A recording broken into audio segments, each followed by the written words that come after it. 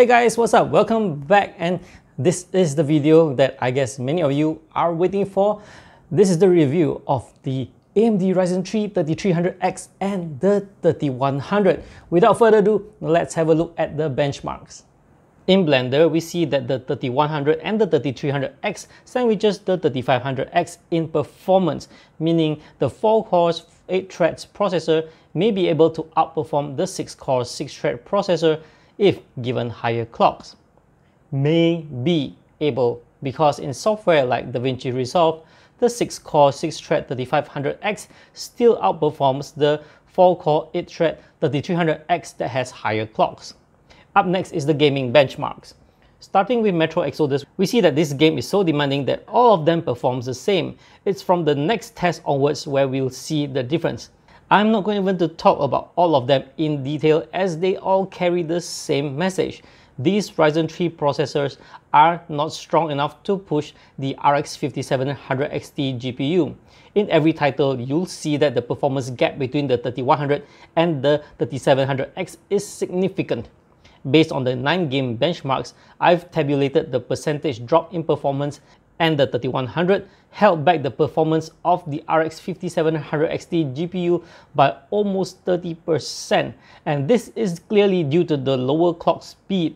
The 3300X, on the other hand, is consistently about 10% faster in clock speed alone, and in games it held back the RX 5700 XT by only about 12%, which is pretty good.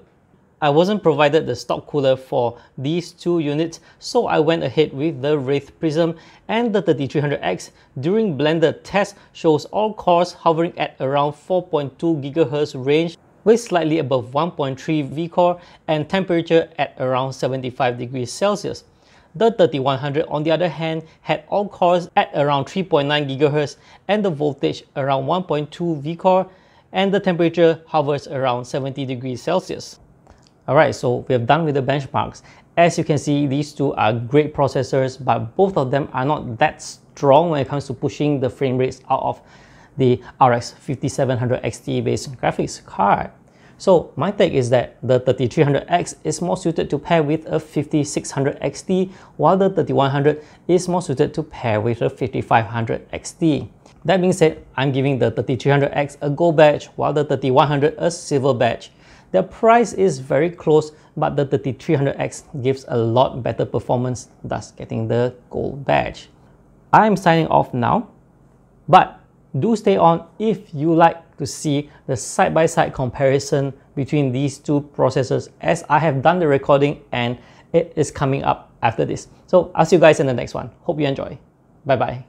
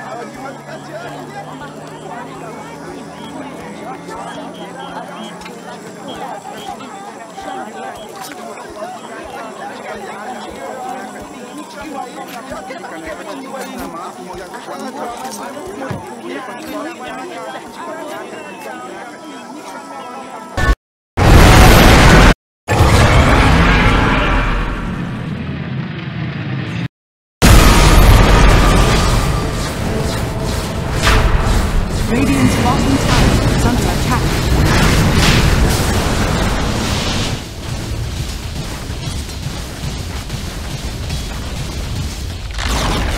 Radiant's bottom tower